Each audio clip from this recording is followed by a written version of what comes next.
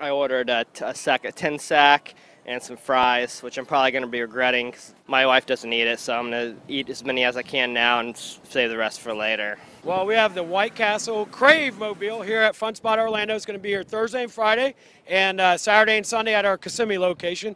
It's a small burger with huge taste. I came out to get some of this reminiscing of some burgers. I haven't had it in so long, and I've been a dream of mine for it to come down to Orlando. So, I mean, it's just a staple of my childhood, and to get a little bite of it, it brings everything back. Crystal is not the same.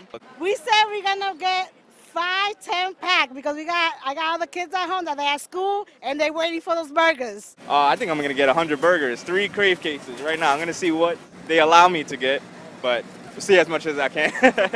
There's nothing like it. There's other competitors that try to, duplicate the taste, but just one and only, White Castle. Orlando sitting on newspaper, check it out, yeah, do us the favor, promise that you will love it later, I promise, we got Central Florida flavor, yeah.